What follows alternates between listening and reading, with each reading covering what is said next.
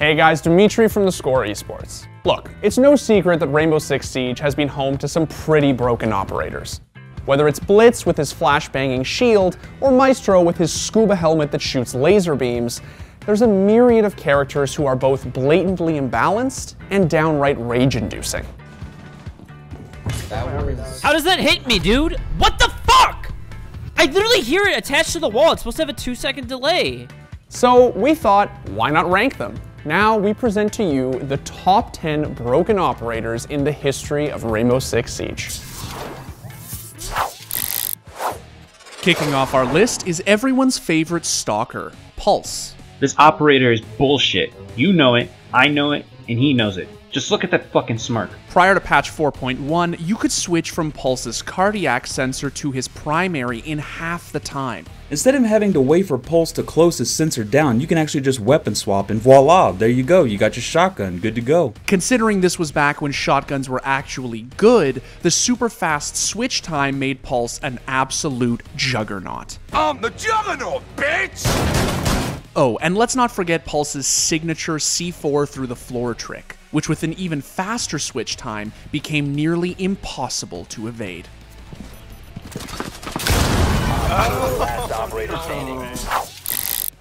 Coming in at number 9 is present-day Echo. Time to be efficient and kinda lazy. For starters, his yokai can gather intel, disorient attackers, and deny plants while they're going down. Yokai drone, though, from Leon will deny the plant. It has an unlimited number of charges, and to top it all off, he gets 2 of them. Step 1, lay down. Step 2, get on your drone and gather intel. Step 3, get up and shoot them. And then step 4, lay the hell back down. Then there's his ACOG'd primary, which despite being suppressed, actually boasts a higher damage output than the MP5s wielded by both Doc and Rook. Guess what? Echo's gun does a higher damage per second than either Rook or Doc's. Echo's gun is actually a better gun, and it has a suppressor. Please explain the logic behind that one, Ubisoft. He could still get this plant down, but the yokai drone is probably going to have something else to say about that, as it's coming up on him right now. Only 3 seconds left, and it might be bad timing for Fabian, but it also might be the clutch, as now Redeemer is stuck in the plant, and he's going to get eliminated. What a clutch from Fabian! Taking the 8th spot on our list is Messere Maestro himself. Pizza time. Maestro. While not broken per se, he is arguably the strongest operator in all of Siege. No damage done. The second will connect though from FaZe. It's Astro Mav. Find another Yuna with a double kill. Yuna with a triple. His nearly indestructible evil eyes can destroy utility, spot looming attackers through smoke, and, well, shoot fucking laser beams at anything that moves. Fucking laser sights.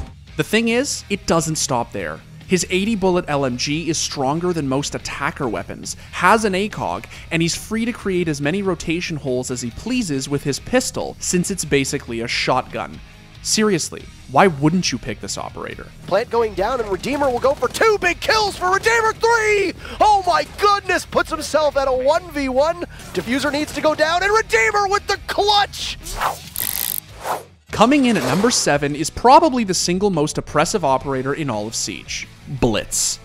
It's safe to say that there's never been a time when Blitz's portable, bulletproof, flashbanging wall of death hasn't been a certifiable nightmare to behold. Eliminates Rizres as he tries to come to sight, and the completely blinded Bandit stands no chance to Julio.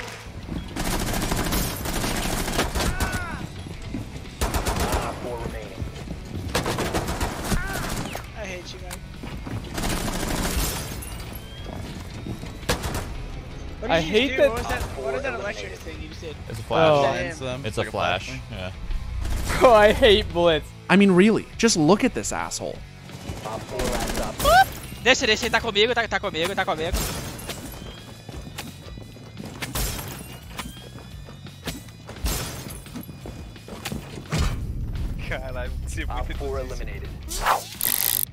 Taking the number 6 spot on our list is Twitch, right around when Ubisoft gave her a second shock drone. Following patch 4.2, Twitch not only held the F2, but had 2 utility-destroying, silent, shin-shocking RC cars at her disposal. 5 health left to go. Secretly's going to tuck himself inside of the B site. Pangu spots him, tags him with a Twitch drone, and that's going to be one Twitch kill here, right onto the feet of Secretly. At one point, her drones held a combined total of 30 shock charges, meaning that in addition to being able to destroy every piece of utility in sight, she could theoretically down 3 defenders without ever leaving her spawn. It was very stupid.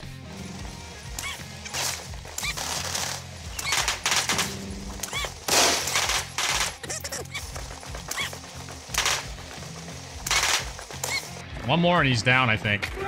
Yep. Op 4 last operator standing. Finish him!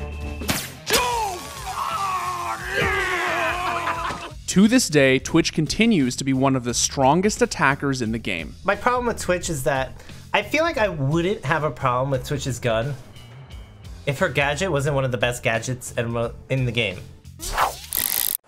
Coming in at number 5, we have Glaz, when his scope first got thermal vision. Now, while Comrade Glazkov was intended to be a long-range sniper, the addition of thermal vision to his flip sight made him more suited for entry fragging. What do you believe the main point of Glaz is or was supposed to be? A sniper perhaps? Like a long-distance, wall-destructing, hard-hitting operator? Nah, guys. He's literally a point man now. There's also the fact that it could see through smoke, which allowed for shit like this. They can't see me. Yo, Glaz is now overpowered, but he's way broken. And considering he carried 3 smokes with him, there was little to no room for counterplay. You kinda just had to sit there and take it. Yep, that was awesome. Get out of here, baby. Last was on objective. 15 seconds left. Got him. Nice job, nice God, job. he's a monster. Taking the 4th spot on our list is none other than Nomad. Able to literally knock a defender on their ass, air jabs have quickly cemented themselves as one of the greatest post-plant perils in the game.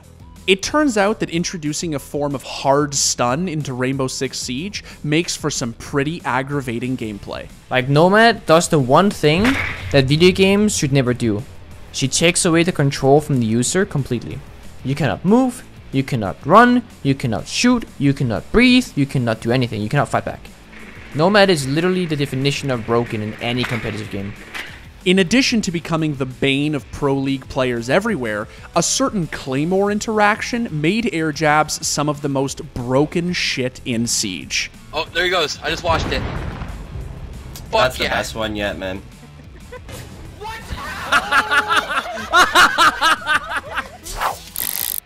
Taking the number 3 spot on our list is the absolute terror that was Ella upon release. Her Scorpion had 0 recoil and carried an impossibly broken 50-bullet magazine. Almost like an operator with 51 bullets might be broken. Oh my god, I just got shot. And let's not forget that in addition to being a 3-speed, she could deploy 4 Grismont mines, which would prevent you from sprinting and lasted for what felt like an eternity. Needless to say, her win delta was insane. Her pick rate was through the roof, and she outclassed her competition in virtually every way. I'm Ella. I'm Ella. Coming in at number 2 is an operator who's become downright famous for how broken he was upon release. That's right, we're talking about Lion. Now, there is a sense in which Lion is, objectively, the most broken operator ever released. Yo, everybody, let's have some fucking fun. Let's have some fucking fun. Let's have some fucking fun! Whoa! Upon activating his EE-1D, Lion was able to track defenders' very silhouettes as they moved, making pre- and post-plant rotations absurdly easy to counter. Target acquired, and now Magnet knows exactly where he has to cut off. He's also getting Lion, also getting Ying, detected by the E1D. Neo cleans him up. Raphael using the smoke and Candela combo. He's just going to push right in. They'll have some covering fire as the artillery of Glass stands in bathroom. And look at that, Raphael. They will just bully them. Vitality sweeps into the site. Eventually, Lion was banned from professional play entirely, while Ubisoft went back to the drawing board. Lion is an operator that we faced a unique problem with. We know that he is overpowered, and today the dev team is ready to act on it. Starting next season, we will put Lion in a competitive quarantine, which means that the players will not be able to pick Lion in our esports programs.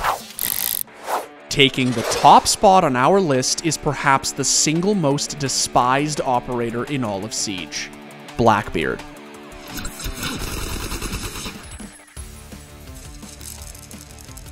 Okay, you have some skill. The one whose initial concept was a literal affront to the savagery and skill intensity of the game's shooting mechanics. We've designed our game around headshots. Let's put a steel wall in front of this guy's head. That's our new operator. Right now, each one of his rifle shields has 50 HP. Prior to patch 4.2, he had one shield, and it had 800 HP. As the game went on, there was a character called Blackbeard that came out in Year 1 Season 2 that had a face shield, which meant you couldn't kill him with headshots. And I was like, oh, I'm a terrible player. I'm gonna pick up this extremely overpowered character, and I'm gonna use it as a handicap until I learn how to play the game properly. He was basically a shield operator with an assault rifle. Any enemy that tries to win a one-on-one firefight with you are gonna lose, hands down. The reason why Blackbeard is as powerful as he is right now is that he can basically claim an entire room by himself with not really putting himself at any disadvantage whatsoever. To this day, he remains one of the game's biggest blunders, and an atrocity from which it barely recovered. Located a bomb. She's dead. Flash. One up. Smoke is dead. Stop standing. I'm gonna plant. Yeah, plant. I'm watching train. You with train? I got him. Nice round. Well guys, that's our list. Be sure to like the video, subscribe to the channel, and let us know in the comments what other Siege-related top 10s you want to see. See you next time. Thanks for watching. If you want more content like this, hit the sub button and ring that notification bell. For unique bite-sized videos you won't find anywhere else, hit up our Instagram, Twitter, and Facebook pages.